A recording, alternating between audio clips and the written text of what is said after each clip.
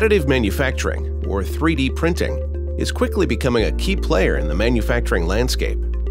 As always, mechanical testing is needed to ensure the safety of these products before they go to market. In order to qualify the end use of a component or characterize the properties of a material, a universal testing machine is used to subject a specimen to tensile, compressive, flexural, or shear forces.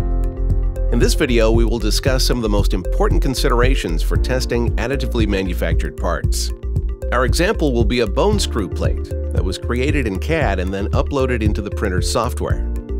The specimens were printed using carbon-filled nylon filament and reinforced with carbon fiber. We printed in both the X and Y directions to show the difference in results when print orientation is changed.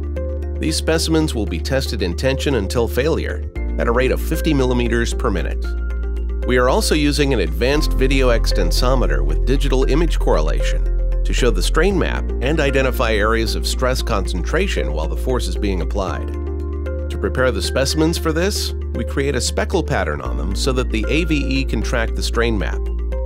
It is clear from this graph that print direction impacts the mechanical properties of the end product. Specimens 1 through 3 were printed in the Y direction, and specimens 4 through 6 were printed in the X direction. The specimens printed in the Y direction were able to withstand more force, but started failing at a slightly smaller displacement. By examining the break pattern, a design engineer may choose to increase the fill percentage to strengthen the part. Alternatively, if the results show properties that exceed the need for this application, the design engineer may decrease the fill percentage to save on cost and time.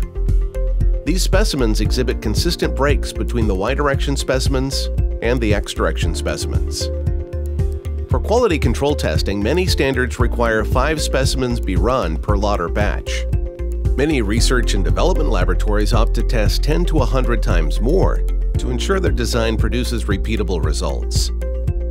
Additively manufactured specimens can show more variability in results than parts manufactured with more traditional methods, especially during the design process.